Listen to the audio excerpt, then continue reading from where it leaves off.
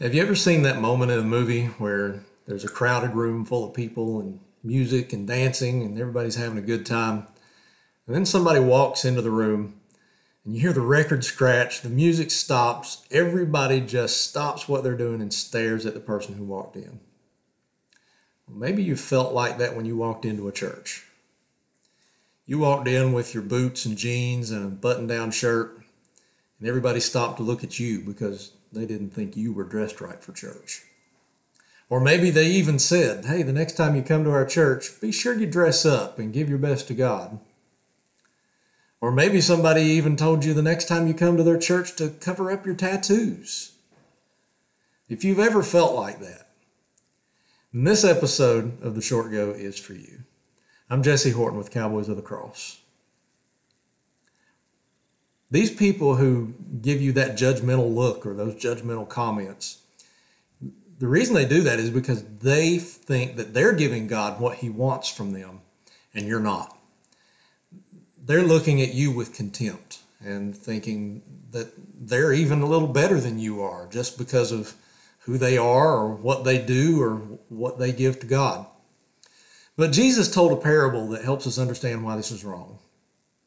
Luke 18, verses 9 through 14 says this. Jesus also told this parable to some who trusted in themselves that they were righteous and treated others with contempt. Two men went up to the temple to pray, one a Pharisee and the other a tax collector. The Pharisee, standing by himself, like this, God, I thank you that I am not like other men, extortioners, unjust, adulterers, or even like this tax collector. I fast twice a week. I give tithes of all that I get. But the tax collector, standing far off, would not even lift his eyes up to heaven, but beat his breast, saying, God, be merciful to me, a sinner. I tell you, this man went down to his house justified rather than the other. For everyone who exalts himself will be humbled, but the one who humbles himself will be exalted. So why is it that religious people look down their nose at people who don't meet their standard, whatever that might be? Well, it's because they think they're giving God what God wants and that you're not. See, this Pharisee thought because of who he was and what he did and what he gave, he was better than everyone else. But he was far from God. God didn't even hear his prayer. He didn't receive justification from God. God did not accept him for who he was or for what he did.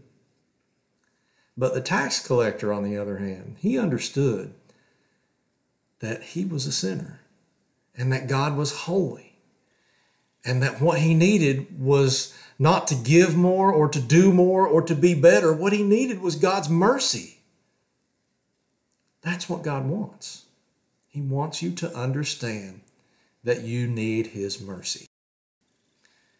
Yeah, he wants you to tithe. Yeah, he wants you to pray and to fast. But more than that, he wants you to know that you need him. Because if you tithe, and if you fast, and if you pray, and if you're a good person, but you don't think you need God, you're so far from being one of his children that you can't even see the forest for the trees. But when you recognize how desperately you need God because of your own sin, because of who you are, a sinner, that's when God accepts you and gives you exactly what you need. He gives you a Savior. He gave us Jesus to pay the penalty for our sin and to live the righteous life that he requires of us.